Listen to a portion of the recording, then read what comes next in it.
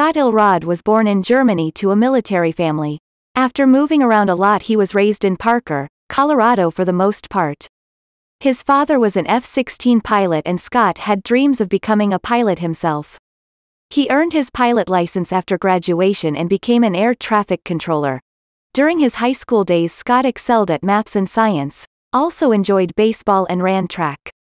After graduation, Scott ran on a different kind of track, racing motorcycles. He held down many different jobs including pizza delivery and laying runways at Denver International Airport. With his looks, it wasn't long before he got into modeling. After developing his own marketing company with a friend, he eventually became vice president of sales for a technology company.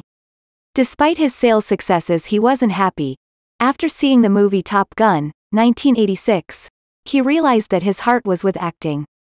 He relocated to Los Angeles and started an acting class, 6 days a week. Eventually, his performances in small parts in CSI, NY, 2004, and Days of Our Lives, 1965, brought him to the attention of the casting crew of Men in Trees, 2006, in which he played the part of Anne Heche's love interest, Cash. In his spare time, Scott still likes to fly and race motorcycles, also cars. He keeps fit with weight training and kickboxing, and he hangs out with his best friend, Harley Davidson, his yellow Labrador.